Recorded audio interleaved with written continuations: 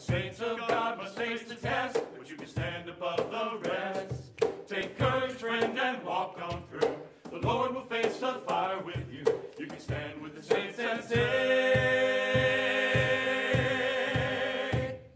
my God will provide a way. God is able. God is able to deliver from the fire. He will rescue those who serve Him when the flames are burning higher and higher and higher. God is able. God is able to deliver from the fire. He will rescue those who serve Him when the flames are burning higher and higher and higher. God is able.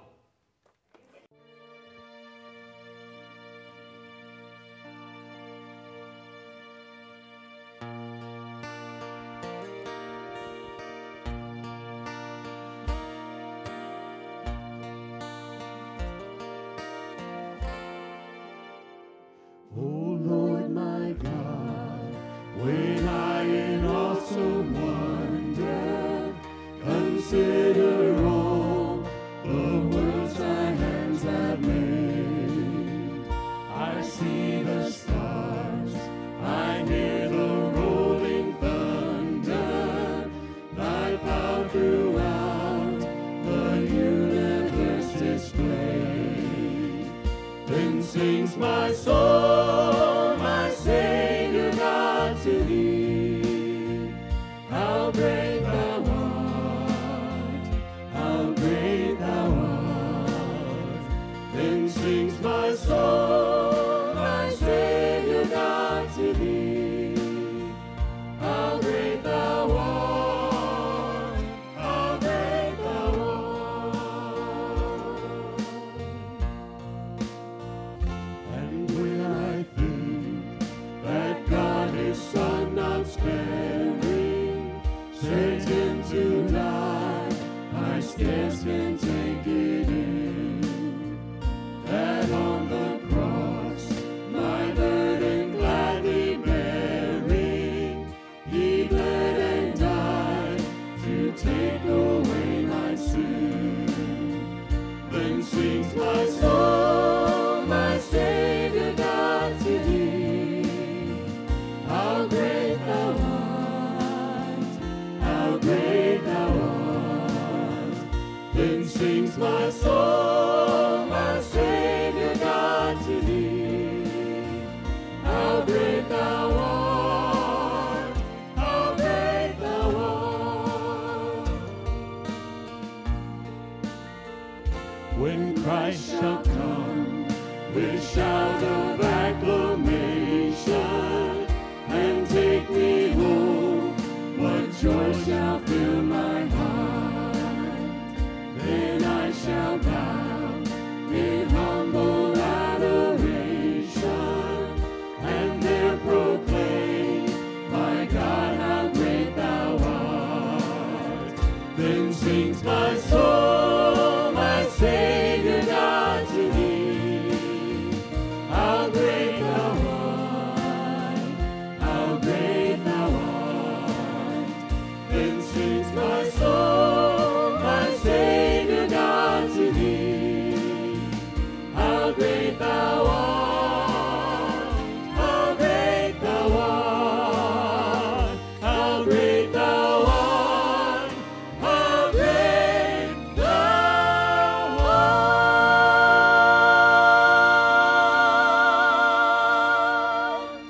Amen. Amen. Let us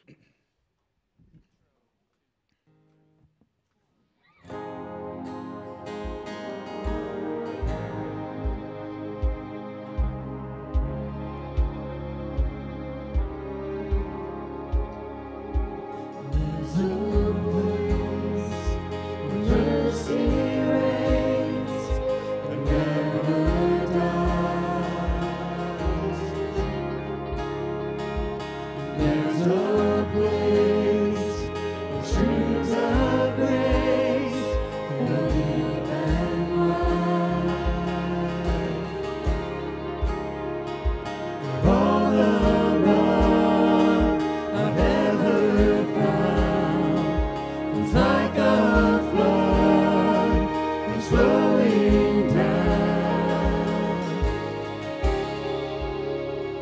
At the cross, I surrender my life.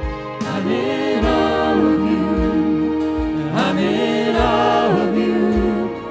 Where your love ran red and my sin washed white.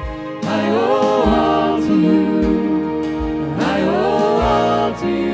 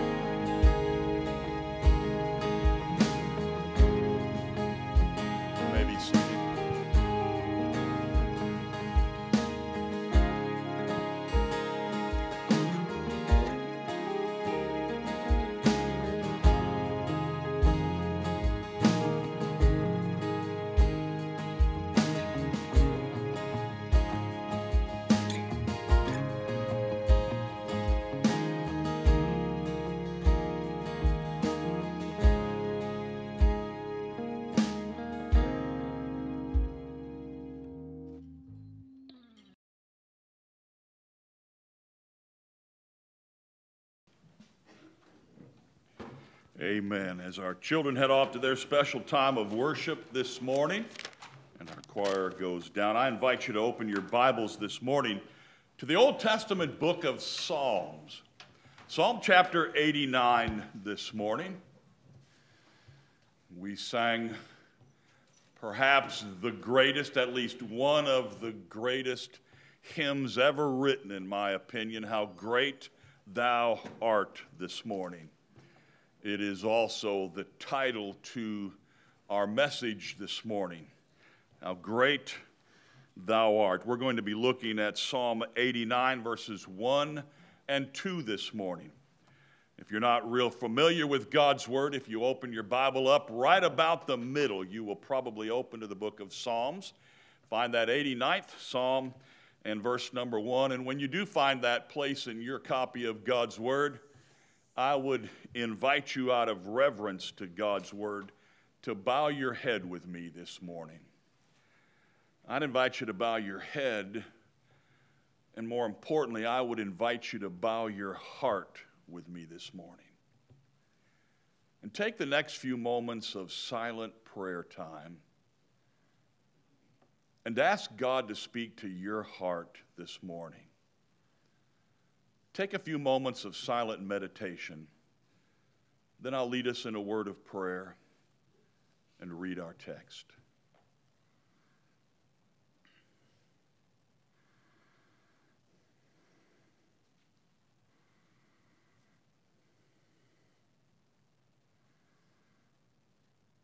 Father, as we quiet our hearts this morning, I pray that it is for one reason, and that is to hear from you.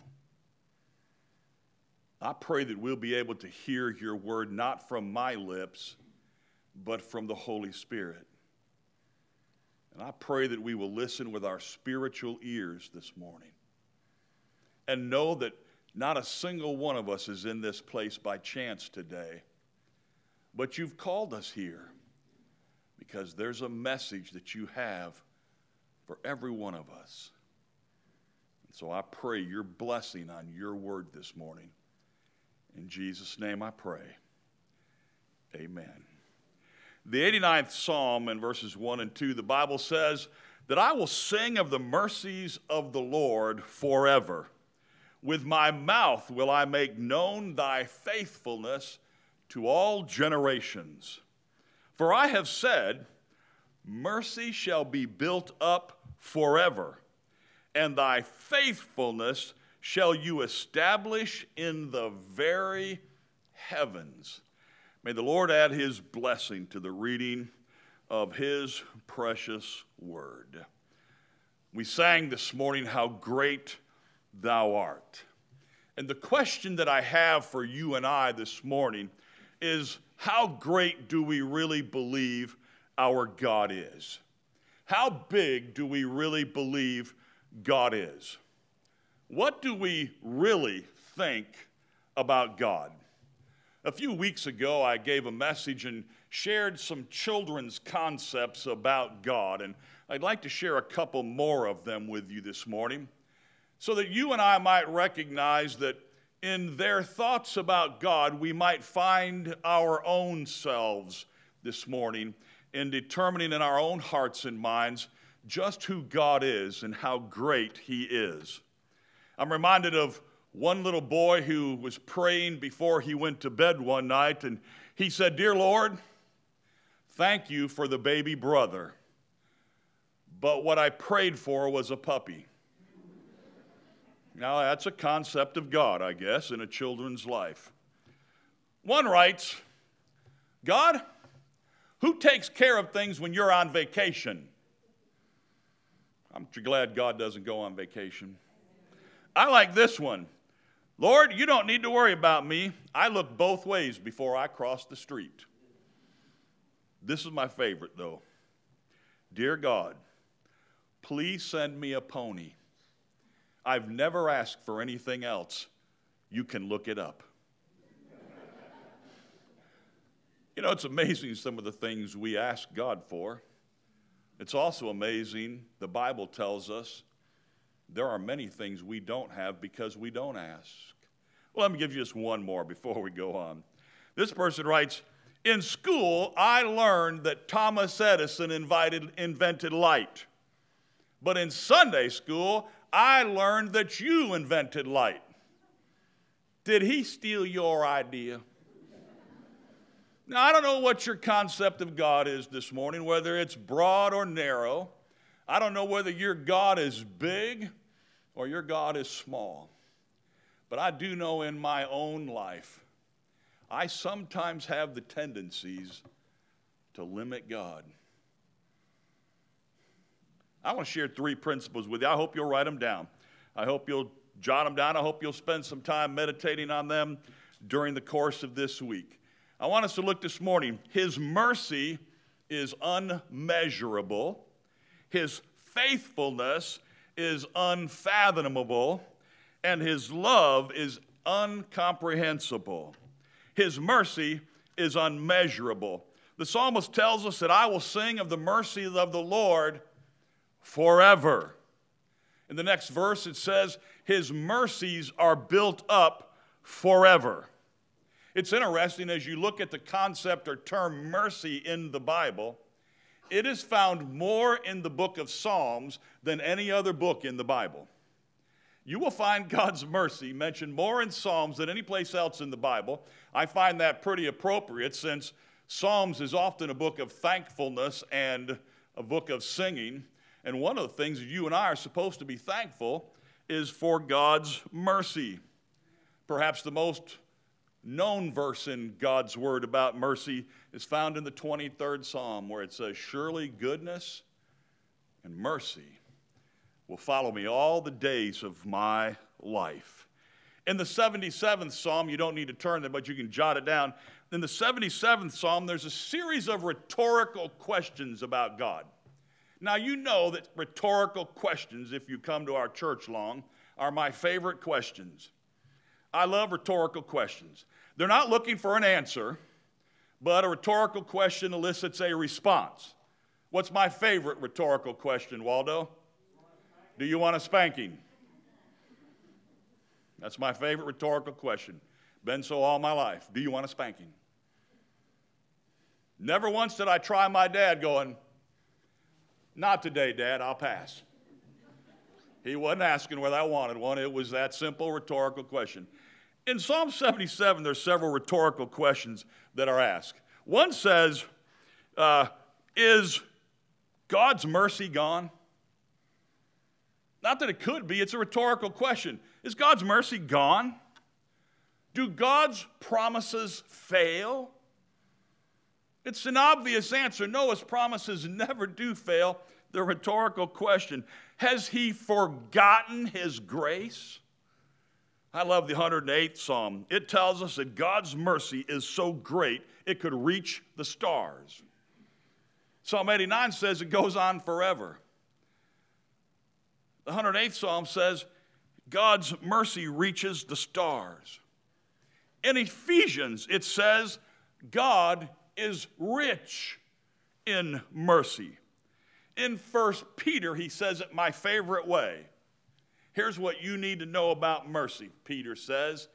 He has enough mercy. That's the best thing. Because we can't comprehend how great God's mercy is. The psalmist tells us it goes on forever. Peter just says, here's what you need to know about God's mercy. He has enough of it. Now, I want you to think about mercy because in the Old Testament, when they mentioned mercy, they would think immediately, the Jewish person would, of the mercy seat. It was the lid to the Ark of the Covenant. It stood in the very Holy of Holies room inside the tabernacle and later the temple. And once a year, on the Day of Atonement, the high priest would go into that Holy of Holies room and he would sprinkle a few drops of blood on that mercy seat. And those drops of blood, on that one day, once a year, those few drops of blood from a goat would cover the sins of the whole nation for a year. Think about that. Just a few drops of blood on that mercy seat would take care of the sins of the whole nation for a year. Wow. Y'all aren't just impressed, are you? All right, let me put it this way. If a few drops of blood from a goat can cover a nation's sins for a year,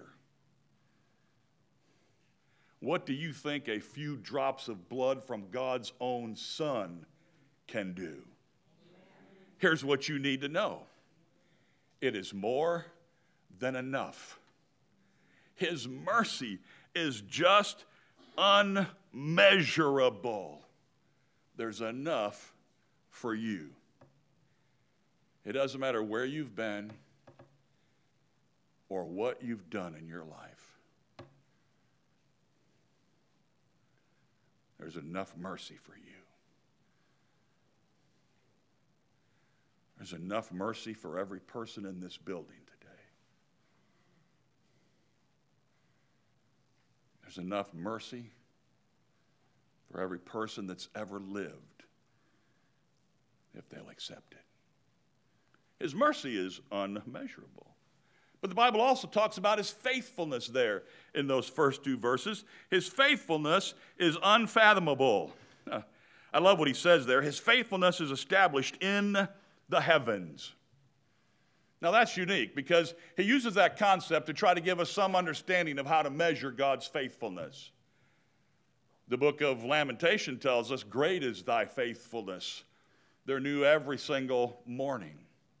Every morning there's plenty of God's faithfulness. I love that. But his faithfulness can be measured in the heavens. So if you wanted to build something that would house God's faithfulness, you would have to begin with a space the size of outer space. Really, you're not impressed, I see. Okay? You couldn't build a structure big enough. In that concept of understanding, this is great. In that concept of understanding, you'd have to build something so big, outer space, as far as it goes, couldn't contain. That's how big it'd have to be. All right, you're still not getting it. How many here ever watched the show Lost in Space when you were a kid? Yeah. How many remember that robot? What did the robot always say? Warning. Warning. I love that show Lost in Space. You know, I learned something from Lost in Space that I should have learned in science class, but I didn't. Some of y'all here will be able to know from Lost in Space, or you bookworms will remember from astronomy. Our closest star, other than the sun, is what? Alpha Centauri. How many remember that? Yeah, you should have learned. If you watched Lost in Space, you'd have learned. Our closest star, other than the sun, Alpha Centauri. Did you know that growing up, Lost in Space, and even our astronomy class didn't tell us exactly right? We all grew up hearing Alpha Centauri is the closest star to us. Well, actually, Alpha Centauri is not a star. It's not. It's actually a system of stars. By the way, 4.3 million light years away. Yeah, some of you should say wow, because you remember a light year, if you remember your science class. You'd have to go 4.3 million light years, which means you'd have to travel at 183,000 miles per second. Yeah, that's just to the closest one other than the sun. Isn't that impressive? But here's what you need to know, okay, about Alpha Centauri. It's actually a system. Alpha Centauri that Lost in Space was headed to, not really a star. It's actually two stars. They learned after we began to be able to look deeper into space that Alpha Centauri, what we thought was our closest star, 4.3 million miles away, was actually a pair of stars, a binary star that from us looks like it's one star, but it's really two stars that are really, really close together. And they're actually called Alpha Centauri A and Alpha Centauri. Y'all are catching on just like you should have in class when you were back there. It's actually two stars. Those two stars that make up Alpha Centauri are actually not the two closest ones to the Earth, at 4.3 million miles away. There's actually one more in that little cluster of stars called Alpha Centauri, and I'm making a point with this, that is only 4.2 million light years away. Since it's a tiny bit closer than Alpha Centauri A and Alpha Centauri B, this one's called Proxima Centauri, meaning it's just a tiny bit closer than Alpha Centauri A or B. 4.2 million miles away. Not million miles, light years away. All right, which means if you traveled 186,000 miles per second, you'd get there in 4.2 billion years. Okay, you get the idea? It's really big. Anybody here with me so far? That's our closest star. Now remember, we're trying to build something that could house God's faithfulness. It is that big. That's our closest one. All right? That little binary star, Alpha Centauri A and B and Proxima Centauri, the closest ones we have to us are just two of the stars in our galaxy called the Milky Way galaxy. I can tell you I would have never forgotten that when I was in science class if my teacher would have come in and passed out Milky Way bars in class that day and said, you need to know that our galaxy we're in is called the Milky Way. I'd be like, yeah, I wish we lived in the Snickers galaxy. That's what I'd be wishing, the Snickers. But remember, our sun is a star in that galaxy. The closest ones to us, 4.3 million light years away, are two of the stars that are in a galaxy that has hundreds of billions of stars. Our galaxy, hundreds of billions. And I hope you're beginning to grasp how big God's faithfulness is, because our galaxy, the Milky Way galaxy, is one galaxy of which we are an infinitesimal little tiny part of that galaxy that is one of hundreds of billions of galaxies. Okay, let me just put it this way. It's a little big for us to grasp. Let's just talk about our own sun, because we see it every day, or most every day. Our sun is a star. We remember that from class, don't we? Our sun is actually one of the dwarf stars, which means what? It ain't very big. Now, if you want to know how big our sun is, which is not a big star, know this. You could put 1.3 million Earths inside the star, the sun. 1.3 million Earths in the sun. And it's a dwarf star. It's a yellow dwarf star. There's other colors of dwarf stars. Hey, one day we get to heaven, guess what we're going to get to see? We're going to see all that stuff in a way we've never imagined it before. The Bible says, eye has not seen nor ear heard all the things that God has for us. You think you've seen some pretty stars at night? You ain't seen nothing till you get to glory one day. And you get to see all them colors. This is going to be absolutely amazing. But you can put 1.3 million Earths inside our sun, and it's a dwarf star. My favorite star, other than Alpha Centauri, and, well, I guess my favorite star is our sun, because we wouldn't do very well without it. Betelgeuse. How many ever heard of Betelgeuse? I don't call it Betelgeuse. What do I call it? Betelgeuse. Yeah, it's just easier to remember, Betelgeuse. Betelgeuse is a big star. Remember, 1.3 million Earths inside our sun. Betelgeuse, a bigger star, 1,000 times the radius of our own sun. Not 1,000 times the size. No, you can't comprehend that. Just 1,000 times the radius, half the distance from its core to its outer thing, 1,000 times bigger than our sun. One little star. Then you got some cool, I wish I could have been in astronomy and named stars. I love this one, Canis Majoris. What does Canis mean? Come on, you Latin people, what does Canis mean? Dog. What does Majoris mean? Big. Isn't that the coolest named star you ever did hear of? I don't call it Canis Majoris. I call it the big dog. I had a big dog. We had the big dog. Isn't that cool, big dog? When you think about that, but guess what?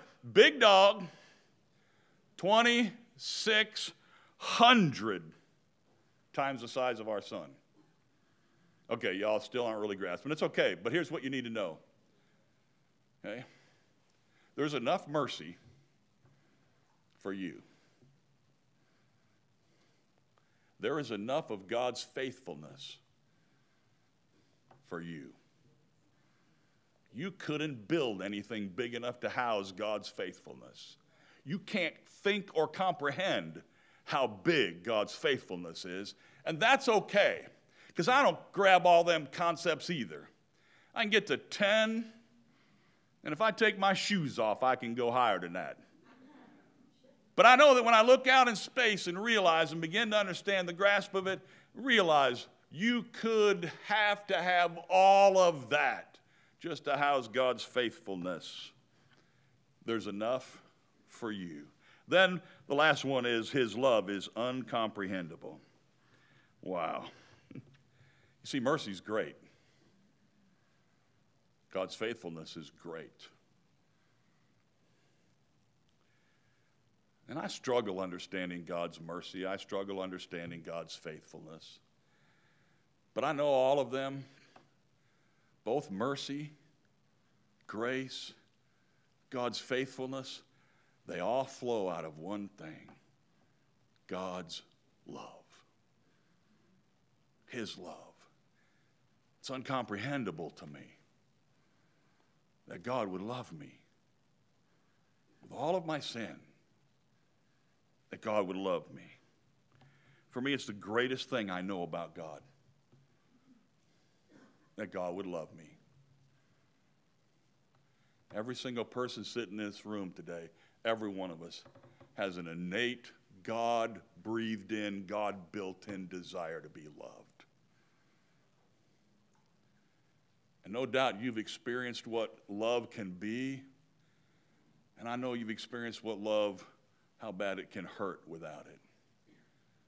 But know this: God loves you. His mercy, His faithfulness, His grace, there's more than enough of it for you. God's love, more than enough. How do I know God loves me? I know that God loves me because He proved His love to me. The greatest example of mercy in all of the Bibles, not a high priest on the Day of Atonement going into the Holy of Holies. The greatest example of mercy in the history of the world was God's Son, Jesus Christ, on a cross, His blood spilt out for me, for you. How do I know God loves me? Because He proved and demonstrated it to me. His Son Christ came and hung on a cross to die for me. See, the Bible says if you want to know God, you want to experience God's mercy, you want to experience what heaven is like one day, it can only happen one way. Jesus Himself said it: I am the way, I am the truth, I am the life, and no one comes to the Father unless they come through me. It's not about going to church. It's not about being baptized. It's about what you do with God's Son, Jesus Christ, who died on a cross for you and me. See, all of God's mercy is great, but if it's not applied to my life, it means nothing. God's love is amazing, but unless I believe it and I accept it, it's nothing. And so the Bible says if you'll come to God God's way, one, tell God you're sorry for your sin. Confess your sin to God. And two, trust His Son, Jesus Christ, as the only way to heaven. If you're willing to do those two things, the Bible says that God will forgive your sin, cleanse your heart. He's got enough mercy to do it, trust me. Cleanse your heart, forgive your sin, adopt you as His child, and you'll spend an eternity in heaven. There's enough mercy. There's enough of God's faithfulness. But it's your choice. It's up to you. For me, it was a decision I made at the age of 18. I said, God, forgive my sin, all of it. I'm sorry for it. And I trust your Son, Jesus Christ, as the only way to heaven. And in that simple moment for me, happened to be in a church, but it could be any place you are. That simple moment, God forgave my sin, cleansed my heart, adopted me as His child. I know God loves me because I know God proved it. If you're not sure about your relationship with God, if you don't know that's happened in your life, we'd love to talk to you about it before you go today. I know there's things going on after service today, but I can tell you there isn't anything more important going on after church today than for us to have a few minutes of your time to sit down and talk to you about that. Before we dismiss, we'll have an invitation, and we'll invite folks to come and pray at the front of our church. If you're not sure about your relationship with God, I'll be standing right here in the front. Just come and say, Pastor, I don't know, but I'd like to know. I've got another question. I want to settle it today, whatever it is. And we'll take a few minutes and sit down and talk to you about that before you go, because we believe it's the greatest and most important decision you'll ever make in your life. God's mercy, unmeasurable. God's faithfulness, the heavens and all of outer space can't contain it. But God's love, proved and demonstrated and giving his son, Christ, to come and die on a cross for you and I. One of my favorite preachers I enjoy reading is Charles Spurgeon. One day Charles Spurgeon was out walking through the countryside with a farmer. Spurgeon, one of the greatest theologians there's ever been, and he's out walking through the countryside with a farmer, and Spurgeon looks up, and on top of a barn is a weather vane that says, "God is love." Well, the deep theologian Spurgeon first comments, "Well, that seems to be a rather inappropriate place for that message." And the farmer said, "You mean on top of a barn?" And Spurgeon said, "No, I just mean that a weather vane changes directions. And that's just inappropriate because God's love is always constant."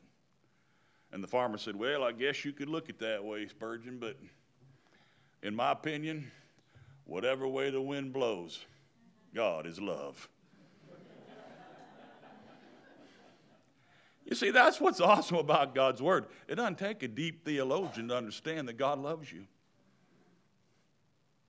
No matter who you are, what you've done, where you've been, God loves you. What an awesome thing.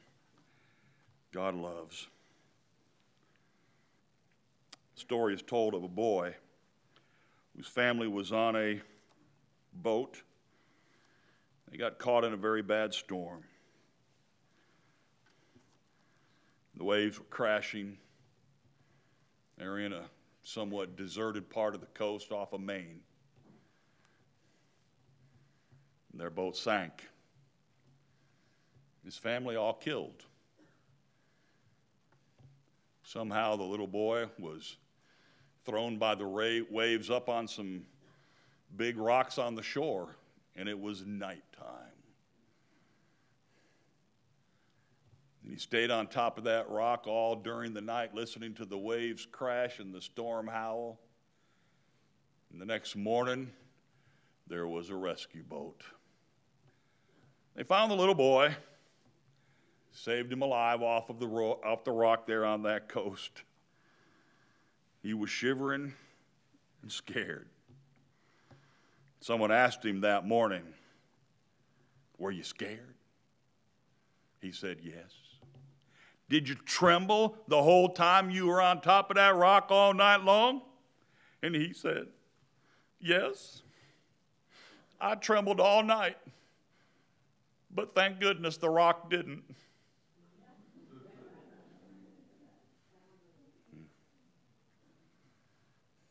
You know, the Bible says God is love. There's enough mercy for you. His faithfulness is so great you couldn't exhaust it. New every day. Every day. His love, unmeasurable, uncomprehendable. He can be the rock. Even when the storms of life come around, he can be the rock. He doesn't shake, he doesn't tremble, he doesn't quiver. And it doesn't matter what you do, God loves you. Would you bow your heads in prayer with me this morning? Heads bowed. We've shared this morning about God's mercy, God's faithfulness, and God's love. I wonder this morning if you're ready. Maybe it's time today to thank God simply for who he is. I know it can sound trite. And we talked in Sunday school this morning about the Jewish people thanking God in an incredible service. But maybe today you'd just like to come to an altar here at the front of the church and just say, "God, I'm not coming necessarily to say thank you for things in my life, but I just want to thank you for who you are." Can you imagine if you're a parent and your child just walks up to you and says, "Dad, Mom, I don't need anything. I love you. Thank you for being my mom or dad." Maybe today you'd like to come to an altar and just say, "God, thank you for who you are. Maybe you don't know for certain that the blood of Christ has atoned for your sins. We'd love to talk to you about it before you go today. Just come. Maybe today you just need to come to this altar and say, God, thank you for your faithfulness in my life. All through my life, you have been faithful, God. Thank you for that. Maybe there's something else you want to come and pray about today. Invitation's open. Father, I pray that you bless our invitation. May we be willing to be obedient in Jesus' name. I'm going to ask you to stand with your heads bowed this morning. Heads bowed, our instrumentalist is playing, and our invitation is open. Maybe to come and say, God, thank you just for who you are. Maybe to say, God, I'm reminded of your faithfulness in my life. Thank you. Maybe to say, I need to know without a doubt that he's my heavenly Father. Come on. Invitation's open.